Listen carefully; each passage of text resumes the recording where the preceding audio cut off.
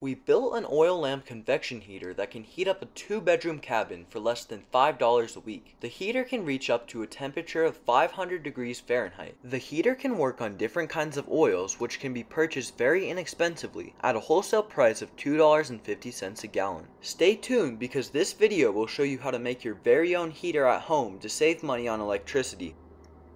Winter is approaching and running a space heater is an expensive option, so we want to replace it with our convection heater. We will install our heater in our 220 square foot cabin, which is approximately the same size as 2 standard bedrooms at 10 feet by 11 feet. These are the supplies for the project. We are using steel gutters for our heater. First, we are tracing out 4 different holes that need to be cut out.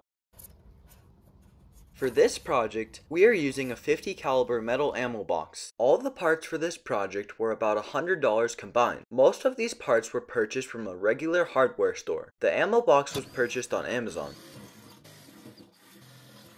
We are using a hand grinder to cut out the holes.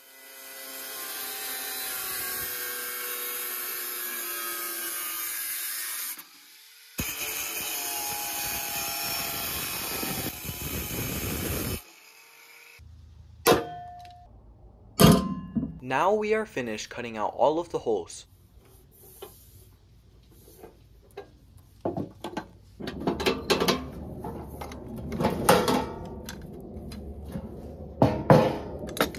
We are removing the rubber seal, which will be replaced with a heat-resistant gasket.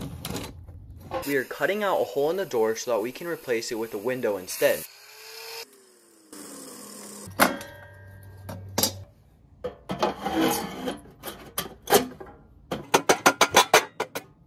We used JB Weld to join all of the pieces together.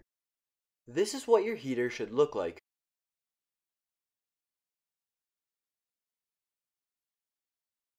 We had someone make us a piece of high heat resistant oven glass, which we installed over a high heat resistant gasket. We installed a second gasket on the inside to seal the door. We are using a concrete board as a fire resistant material, which we painted black and installed onto the wall.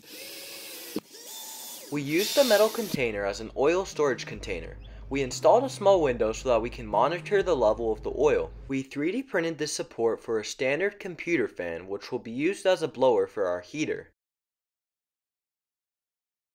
We are using 10 braided oil lamp wicks. We are very impressed with the final outcome of the heater. It performs a lot better than what we imagined. We ran the heater every day for 7 days, 12 hours a day. Each time, the oil level on the storage container drops about ½ an inch to 3/4 of an inch. The storage container can hold ½ a gallon of oil, and it takes approximately a week to go through a whole gallon of oil. The heater is giving off a tremendous amount of heat. The computer fan runs at only 12 volts DC and 1.6 amps. It can also run on a 12 volt DC battery. The fan is very efficient in circulating the air through the heater to quickly heat up the space. It also keeps the heater cooler while operating. The heater also works as a lamp, giving off light in the night. The cool feature this heater has is that it gives the appearance of a natural gas fireplace. The thickness and length of the wick and the level of oil in the storage container can affect the intensity of each flame. If the wick is too long, it will produce a lot of smoke and soot and a lot of unburned fuel. That being said, things need to be properly adjusted. Also, different oils will produce different results. We are going to measure the temperature at the output.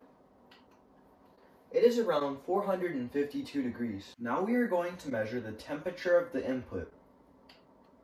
It's around 77 degrees. The temperature of the exhaust pipe is around 134 degrees.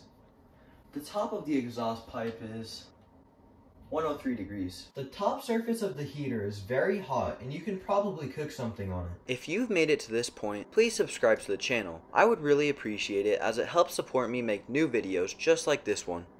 What we really like about this heater is that there are no fumes inside the cabin. We get all the heat without all the fumes. Behind the heater, there is a pipe for fresh oxygen intake. Also, there's a 1-inch spacing between the concrete board and the heater for safety. The pipe at the bottom is for air intake, and the pipe at the top is for exhaust. A cold front came through and the temperature dropped.